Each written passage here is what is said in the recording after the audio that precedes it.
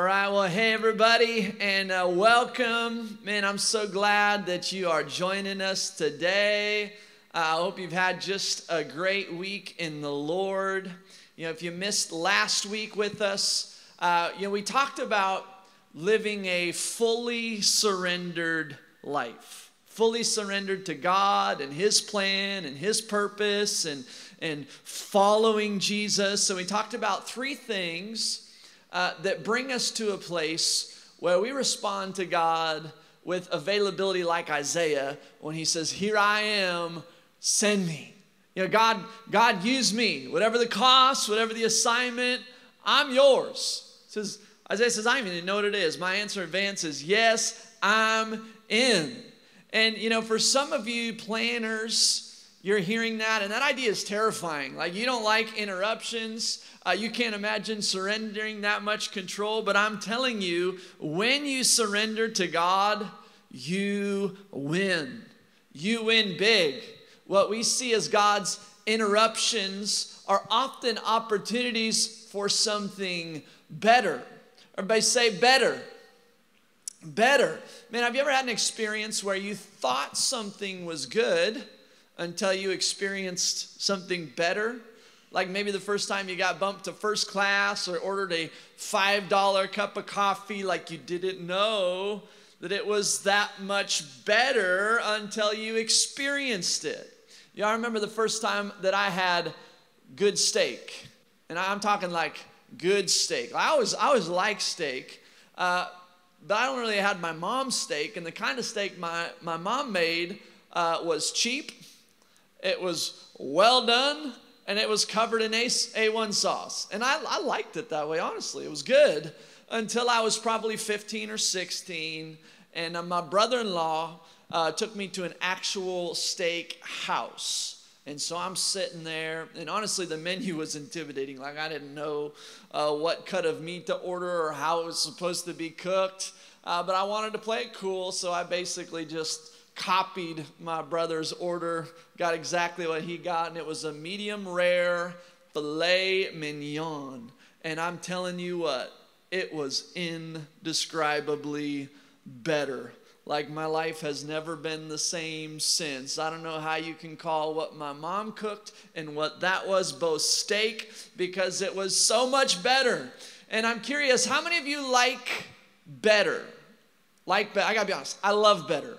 And the good news is that God is offering you a better life than this world could ever provide you if you're willing to follow Him. Now, the bad news is that so many people are settling for what our culture calls the good life, and they're missing out.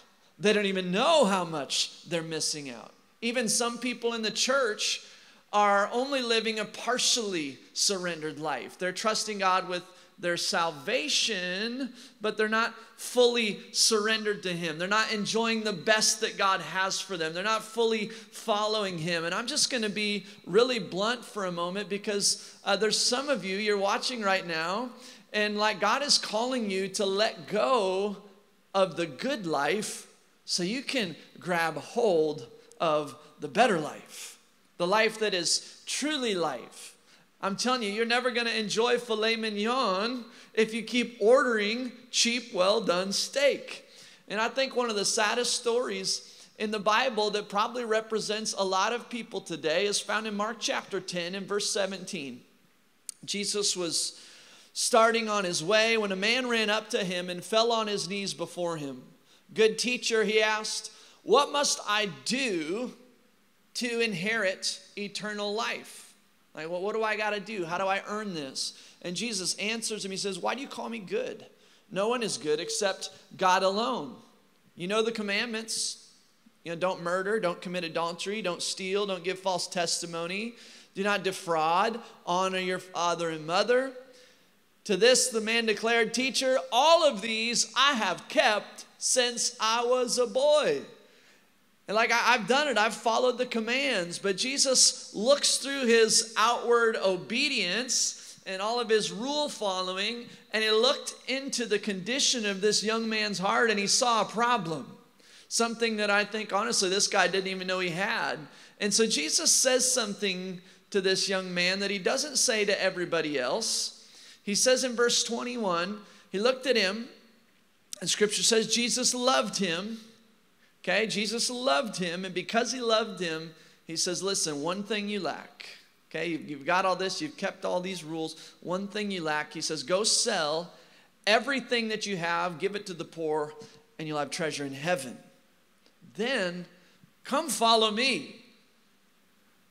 But at this, verse 22 says the man's face fell, and he went away sad because he had great wealth.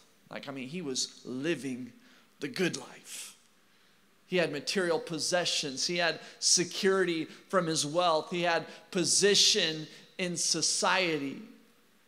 And because he was unwilling to let go of the good life, he missed out on something so much better.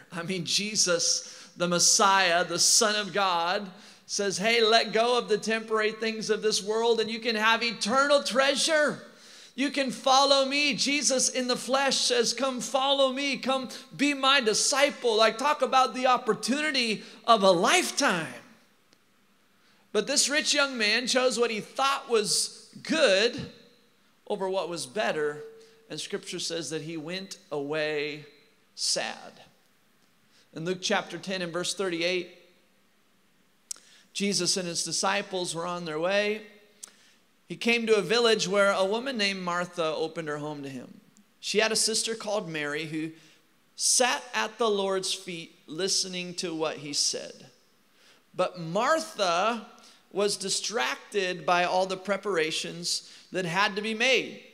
She came to him and asked, Lord, don't you care that my sister has left me to do all the work by myself?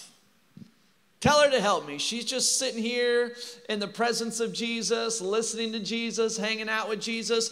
I'm doing all this work. I'm getting stuff done. I'm making it happen. And in verse 41, Jesus responds and he says, Martha, Martha, you're worried and you're upset about many things. But only one thing is needed, and Mary has chosen what is better. And it will not be taken away from her. Over and over again, Jesus calls us to rest, to be with him. He has something better than just being stressed out and worried and panicked and overwhelmed by the to-do list. He says, come to me, follow me, choose what is better. Maybe you're here and you can really relate to Martha because honestly, you're worried about so many things and you're distracted by so many things. But Jesus is saying to you, listen, one thing is needed. Mary has chosen what is better. David in Psalm 84 says that one day in the presence of God is better than 1,000 days anywhere else. One day in God's presence. I told you last week that in order to get to that place where we're fully surrendered, in order to wholeheartedly follow Jesus, in order to enjoy a life that is better, you need to experience the presence of God. It is vital to the Christian life and enjoying the fruit of the Spirit. And honestly, I was going to preach something different today, but I really felt led to go back and unpack this a little bit more because it's so powerful for every believer. And so if you would, turn with me to Psalm 84, where David, the psalmist, David is talking to God, and he says, how lovely is your dwelling place, O Lord Almighty. And then I love this language. He says, my soul yearns, even faints, for the courts of the Lord. Now, if you're new to the Bible, you may wonder what that means. Why would my soul yearn for the courts of the Lord? What is that? Well, anytime you read in the Old Testament, you read that phrase, it represents the presence of God because God would dwell in the temple. And so the people would go into the courts to get as close to God's presence as they possibly could. That's why he says, my soul yearns, even faints for the courts of the Lord. It says, my heart and my flesh cry out for the living God.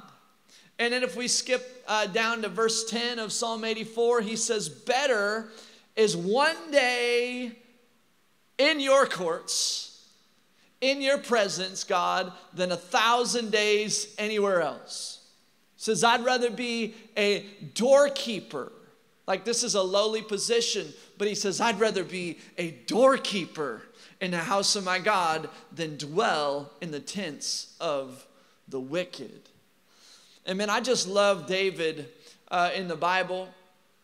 He's the guy that wrote most of the Psalms. And he was just a cool guy. You probably heard about the little shepherd boy who defeated Goliath, this giant warrior, and became the king of Israel. And not only was he a great warrior, but he was a great musician. He was a songwriter. A lot of the songs that we sing today were originally written by David.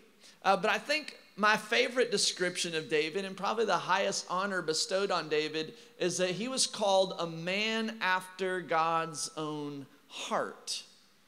And we see him over and over and over again, desperate for the presence of God, prioritizing the presence of God in his life, recognizing his need. In fact, in Psalm 27 and verse 4, he says, one thing I ask of the Lord, this is what I seek, that I may dwell in the house of the Lord all the days of my life, to gaze upon the beauty of the Lord and to seek him in his temple. He says, if I just have one thing, man, I want to be with God.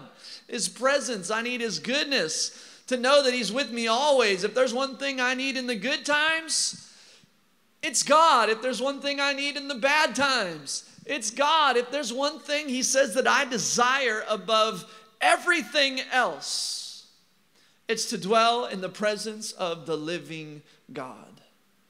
And I'm telling you, if you seek the presence of God, you will find more contentment than anything this world could ever bring you. You'll find peace that passes all human understanding. You'll find strength that is greater than your own.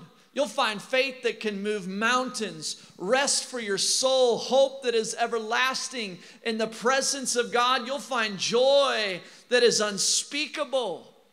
If your greatest desire is to be with him, if you're seeking him, if you're drawing near to him, man, he will provide what you need. Psalm 103 says that he forgives all your sins, he heals all your diseases, redeems your life from the pit, crowns you with love and compassion, that he satisfies your desires with good things, so that your youth is renewed like the eagles. He works righteousness and justice for all the oppressed. 2 Peter 1 and verse 3 tells us that his divine power has given us everything that we need for life and godliness. No matter what's going on in your life, Romans 8 says that in all things, he's working for the good of those who love him. His grace is sufficient. His word is enough. His presence is exactly what you need. I'm telling you, one day with God is indescribably better than 1,000 days anywhere else.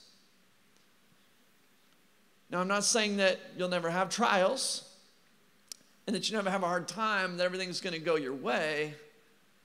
Jesus said in John 16:33 that in this world you will have trouble. But he says, take heart, because I've overcome the world. And in me, with me, you will have peace. David knew this in the middle of life's struggles, in the middle of persecution, that he needed the presence of God. And I tell you what, I'd rather be on a boat in the middle of a storm with Jesus than on the shore without him, because a day with him is better than 1,000 anywhere else. So practically, how do we have a day with God? You know, what does this look like? Some of you might say, well, that's easy. You go to church, or you read your Bible, or you set aside, daily time to pray, to listen to worship music. And I would say, good answer. All of those things are great. But I want to maybe broaden your understanding just a little bit. And rather than just having compartmentalized time with God, you can live with an ongoing, unending awareness of God's presence. Okay, more than just having a vision like Isaiah did or one moment in God's presence that you remember. You can have an ongoing, unending awareness of his presence because Scripture says that he's omnipresent, that he's always there. The very same Spirit that raised Christ from the dead is living in every believer. You know, in the Old Testament, God would dwell in the temple, and you'd have to go somewhere to be with God, and that's why people long to be in the temple courts. In the New Testament, for those of you who are Christians, the Bible says that you are the temple of the Holy Spirit. You don't have to go somewhere to be with God. God has come to be with you. You know, but some of you aren't living with that awareness. And you're missing out. You know, maybe even some of you Christians, you have your devotional time or your spiritual time, and then you have your normal time, you know, the rest of your day. Like you've made a distinction. You kind of almost created a barrier in your thinking. Others of you spend an hour a week at church with God, and then there's the rest of the week, and you're just hanging on until next Sunday. But what I'm saying is instead of just compartmentalize time with God, which is important. You should have those times that are set aside and regular. But instead of this thinking of just compartmentalize time with God, you can literally do life, live your life with an ongoing, unending awareness of his presence. And to help you do that, I want to quickly give you a couple habits to develop.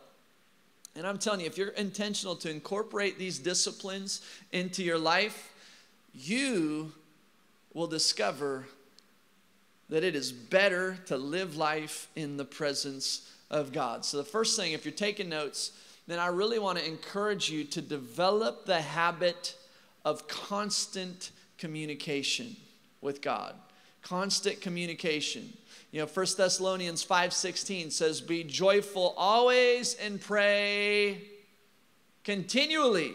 Some translations say to pray without ceasing. In other words, pray all of the time. Now, I don't know about you, but that sounds impossible, right?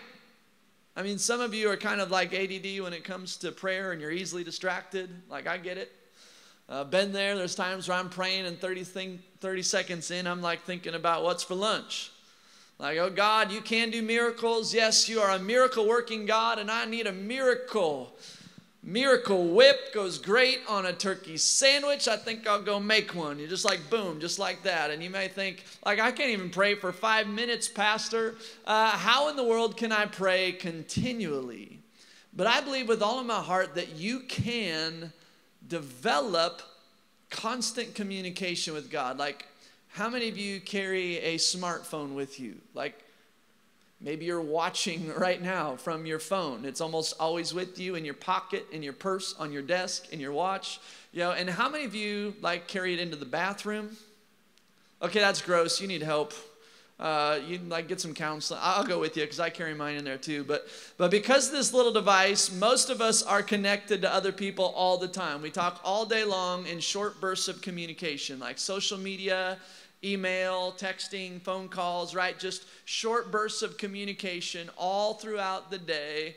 And then sometimes we spend hours at a time talking with people. Just, you know, the time goes away. And so I want you to think about your communication with God the same way, that it doesn't just have to be an hour of spiritual warfare in the morning. It doesn't just have to be God bless this meal or the prayer before bed, but you can have these short bursts of communication ongoing all the time, constantly, consistently throughout the entire day.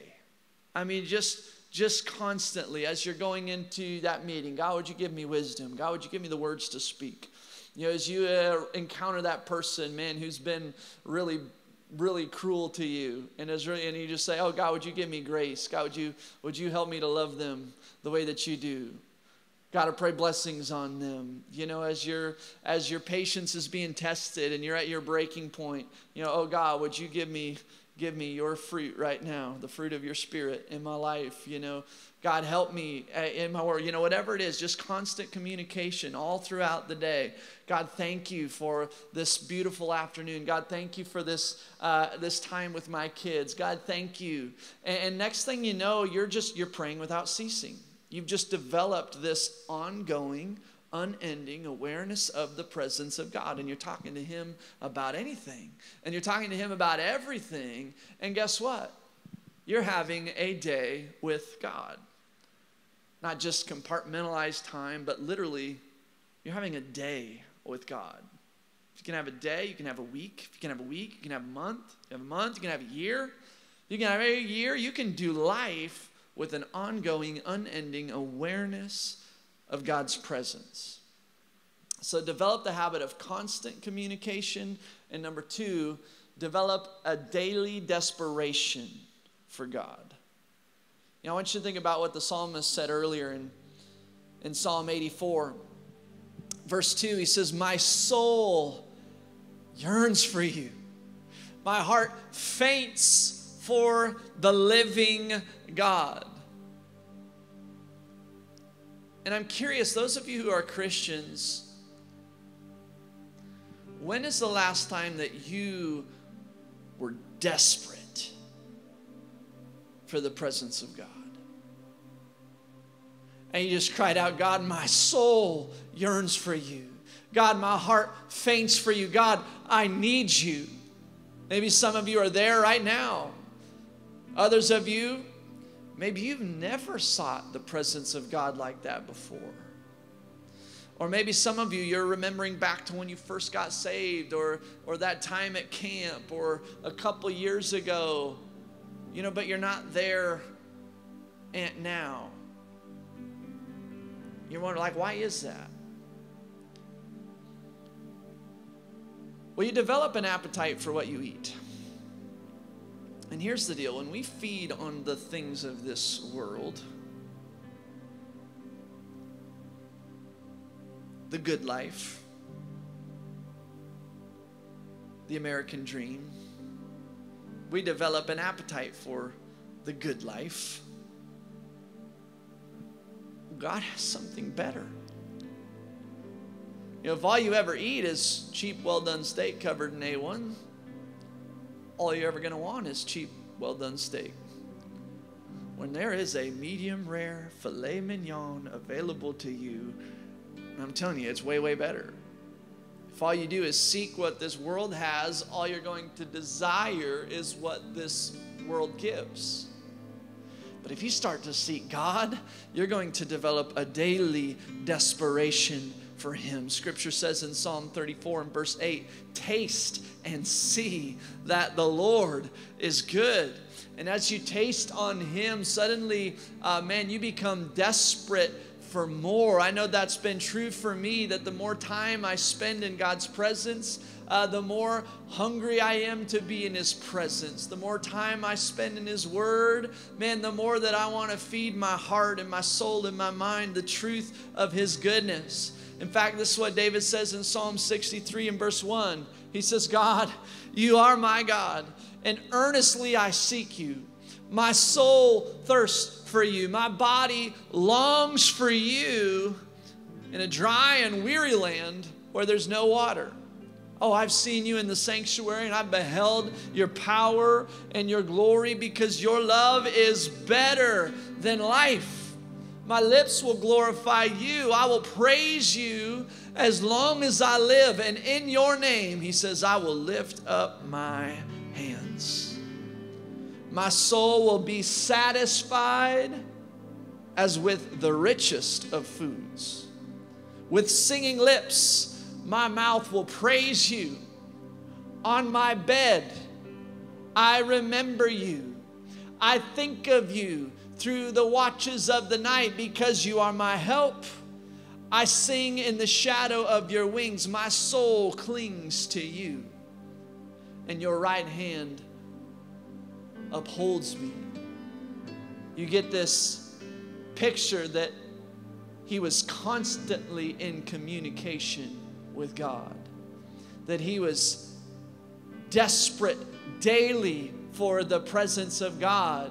And when you're living like that and you're feeding on His Word and you're enjoying His presence, you'll realize that He is better, that His truth is better, that His forgiveness, His grace, His power, His mercy, His sovereignty, His presence is so much better that you won't want to settle for anything else. Oh, better is one day in the courts of the Lord than 1,000 days elsewhere. I'd rather be a doorkeeper in the house of my God than dwell in the tents of the wicked. Psalm 84:10, would you say that with me? Better is one day in the courts of the Lord than 1,000 elsewhere. I'd rather be a doorkeeper in the house of my God than dwell in the tents of the wicked. And God, right now, I just thank you for your presence and your goodness. God, that when we seek you, we find you. God, that when we draw near to you, you draw near to us. And God, I pray in your church, God, that you'd stir up a hunger, Father God, a daily desperation to be in your presence, to encounter you. God, that we wouldn't simply rely on church once a week, but we would have this daily desperation, that we would live in constant communication, constant awareness of your presence, of your goodness. God, that's what you're calling us to follow you, to be in the yoke with you. It's how we learn the unforced rhythms of your grace, is by being with you.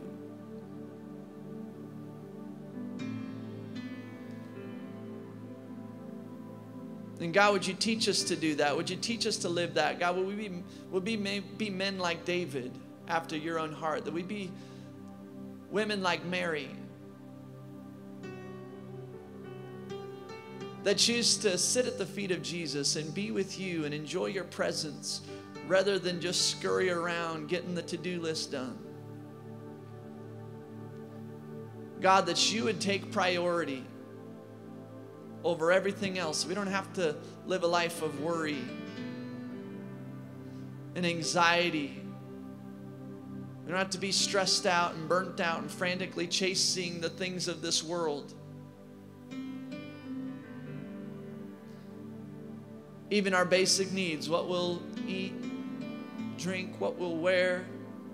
You made us a promise in Matthew 6. You said, seek me first, my kingdom and righteousness, and all these things will be given to you as well. God, help us to seek you first, to seek you foremost.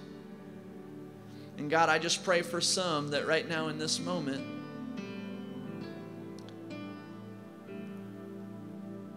are choosing to surrender their life and surrender their plan and their priorities to you.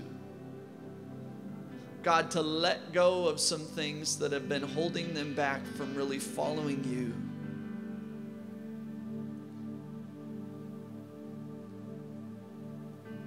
And enjoying all that you have for them.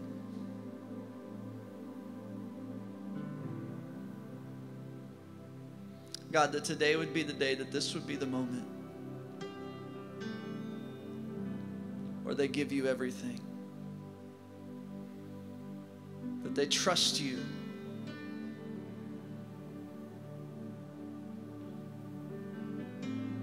And maybe there's some of you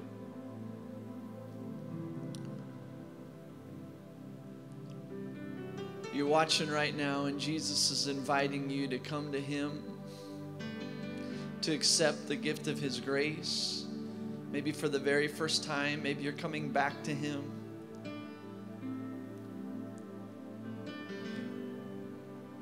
But He's offering to take all of your sin, your guilt, your shame, and remove it as far as the east is from the west. He's offering to make you new, to lead you into a life that is not only better, but it's eternal. Life that never ends with Him and His glory.